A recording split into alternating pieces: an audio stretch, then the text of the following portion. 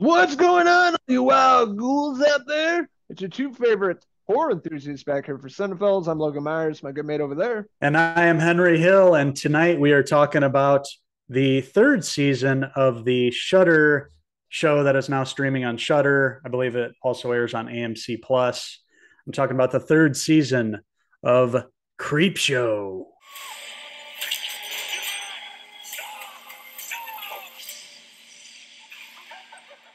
And that's right, these two wild horror enthusiasts love Creepshow. We've reviewed every season of this, love the original films, Romero, Stephen King. You got Greg Nicotero, the makeup mastermind behind Creepshow and bringing this to a TV series, anthology series. And each season it dives into different tales based out of the comic. It comes alive, and usually there's two stories per episode. And season three, we have 6 episodes with two per episode, so it's pretty interesting. You got a lot of people known in the horror business directing behind, making the episodes, so it's really interesting, and it pays homage to a lot of old horror films, obviously in the 1950s. It's a fun anthology show, and the episodes really fly by. And with it being only 6 episodes, it's a really easy binge. I finished it within a couple days, and I enjoyed it for the most part. My favorite episode of the season, episode two, and the first part of episode two, called Skeletons in the Closet. That one starred James Remar and involved like a movie buff having a museum with a bunch of cool horror props. It had like skeletons, and it had things from other horror movies, even like what did they have? They had like the Jason mask. I think I saw maybe the Necronomicon. Yeah, Leatherface. You had the chainsaw and some other That's stuff right. like Texas Chainsaw, Yeah. Phantasm. Yeah, the The ball. ball. Oh yeah. Yeah, Yeah. that comes out. So a bunch of cool like props from like big horror movies. Yeah. And you find out that the owner is kind of killing people for the props along the way. Some of the skeletons there are from real bodies. And eventually James Remar comes in. He's a, fellow enthusiast, movie memorabilia and all that. And he ends up getting killed and ends up, they throw his body in a vat of acid, basically melt him, and then he becomes a prop at the show.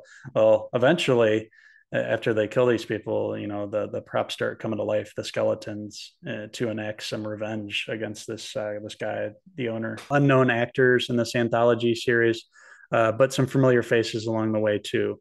Obviously a lot of homage, like you mentioned, to George Romero, Stephen King, and other horror movies along the way. You see a lot of directors, up and coming directors, directing these episodes, and some interesting episodes here. A couple of ones that I didn't care too much for. About, it was about 50-50 for me. Felt like half the episodes were really strong and the other half were just so. But I had a great time with this series. This is great for horror fans like us. It's reminds me of the old days watching the Creepshow movies 1 and 2. It feels like that, but in the TV format, they really give a opportunity for these up and coming actors to do these campy B movie kind of episodes, and they're all fun. And the Creep back there shows up in a lot of them and sets the stage. They show the comic book flipping the pages and show the artwork and stuff that reminds you of the original comic book and the original movie. Yeah, for sure. It's a love letter to horror, especially George Romero too, and Nicotero working with him, starting his career with Romero, writing a love letter, with each season, making all these different episodes of different tales. It's love for like the 1950s comics and just really horror fans in general, bringing practical effects back to the glory days That's the the way it best used to part. be. And that's Yeah, the the best part. practical. How much work they put into the makeup, into the blood and the limbs and everything they do in this. It's so believable, and that's what always loved about horror, especially back then. It looked real, and that's what brings you in as an audience. It scares the shit out of you, and they really pull that off in these 6 episodes. I thought the first two and the last two were probably my favorites.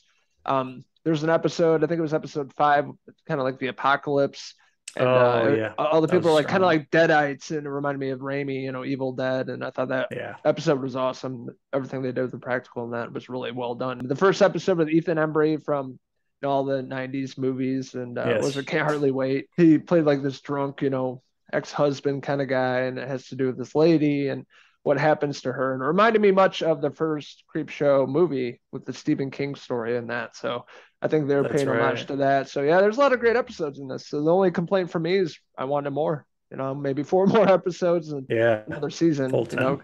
Being a great, a huge horror fan and seeing Nicotero and all these people involved in horror making this TV show for us, the fans, I just love it. And I just want more. So that's my only complaint. I don't have too many complaints. I mean, a couple of the episodes I was bored with, but overall, keeping up with the tone of the previous seasons and the movie, they do a great job of that. And yeah, like you mentioned, there's a couple of really standout episodes. The one I mentioned and the one you mentioned was really well done. And they tried different things this year too. They tried to do an animated episode, which was different. And they, really did an homage to like the 50s with the whole episode with the spiders. It felt like something that would have been done back in the day, like an old kind of 50s kind of horror.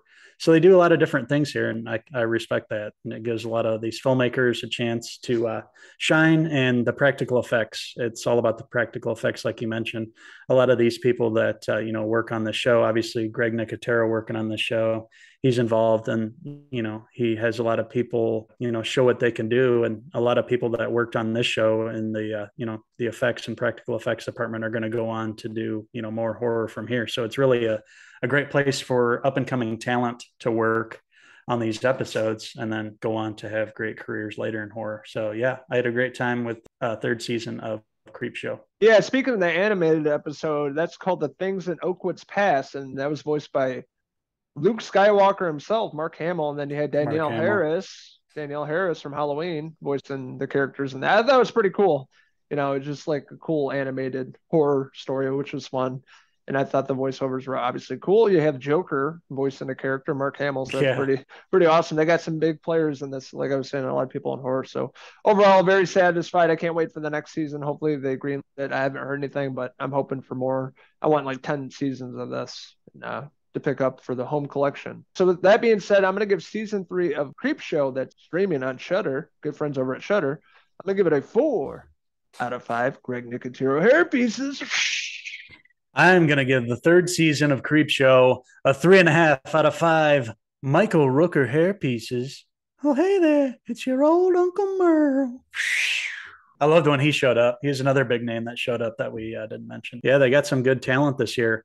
Can't wait to see it pick up in season 4. Hopefully we get that this year. Hopefully they're already shooting it. They didn't really make any announcements that I saw anyway, but I mean, I haven't seen a cancel announcement either. So I assume that they're, making it and it's going to come out this year. With that being said, we're interested from hearing all you wild ghouls out there. What did you like about season 3 of Creepshow? What didn't you like about it? What's your favorite season? Let us know in the comments below, and don't forget to click subscribe. Also check out these wild ghouls on Facebook, Twitter, and Instagram, and our website, cinephils.com, for the latest, greatest TV, movie news, and reviews. Ooh, it's starting off a creepy January here. We're already getting into the horror. It's, the first week of the year. These boys love their horror. We didn't get enough back in October. We're starting off right. There's already some horror on the way coming out with Megan's coming out this week. Then we're going to have another Scream movie this year. There's a lot of horror movies coming out, a lot of them to look forward to. Even some video games with the Killer Clowns from Outer Space game coming out. Yes. And Texas Chainsaw Massacre, which I can't wait to see. I hope that's amazing. That would be a fun world to play in. So we can't wait.